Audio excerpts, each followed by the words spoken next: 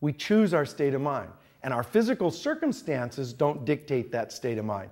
Remember we said if you worked out, that first afternoon you worked out after putting it off, that afternoon you didn't feel good physically, but mentally you felt really good about yourself? So your physical circumstances don't dictate your mental state. Your physical circumstances dictate actions that you need to take, things you need to do, again, taking personal responsibility for yourself to overcome the things that are in your way between where you are and where you want to end up. Let's apply this to work. When are you the most excited about your job? Yeah, even before that. That's during the employment. When is it the most exciting, the job you have? When are you the most excited about it? When you get your paycheck? First day. The first day. Actually, most of the time if we break that down, it's the day you get hired even before you go to work. Because you get hired, you're all enthusiastic, you're excited, you got a job, but tomorrow you don't have to show up, you show up next Monday. So I'm even more excited. I got a job, I've accomplished something, but I don't have to go to do any work that I don't want to do. Tomorrow I'm off.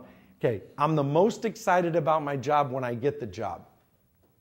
As we are employed, we're the most excited when we accomplish things, when we do things. But as I get to know my company and as I get more familiar, everybody heard the phrase familiarity breeds contempt? It actually breeds boredom first before contempt.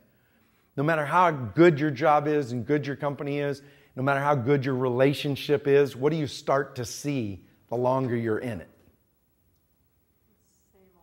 Same old, same old. New day, same mountains, same problems, same headaches. And then it's even worse in a relationship issue because what do you start to notice? All the things that are wrong with the other person. The longer you have a customer, what do you get to know about them? Yeah, their flaws and their faults. And then if your attitude's not right, you start focusing on those. Let me ask you a question from a sales perspective.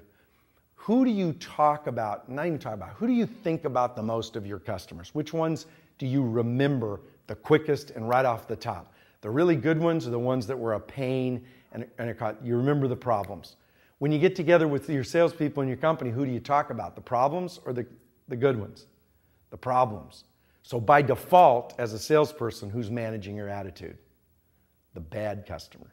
The customer that's difficult. I won't call them bad, but they're difficult. They're the ones that are causing you challenges. By default, they'll manage your attitude if you don't take it back. If you don't take control and develop these habits and traits, by default, the negative things in your life will start to manage your attitude.